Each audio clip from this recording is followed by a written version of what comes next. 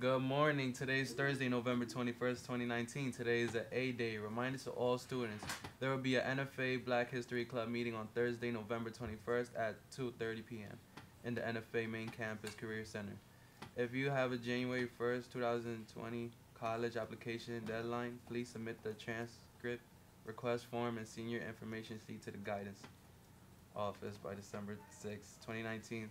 The sooner the information is received, the sooner we will send the information to the colleges. Justin, the Brain people will be here on December 10th and December 11th from 10 a.m. to 1 p.m. outside the Eagles Nest. Stop by Mr. Shutt's office to pick up a ring packet. Attention seniors. The guidance department will continue to host future Fridays from 2nd period to 6th period in the Career Center.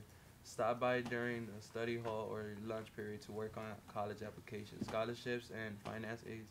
The comment applications, not beyond and the letters of recommendations. Pre-order your NFA yearbook. You can pre-order your yearbook with the early bird price of $65 from now until November 22nd, 2019. You can get your information in Mr. Shutt's office.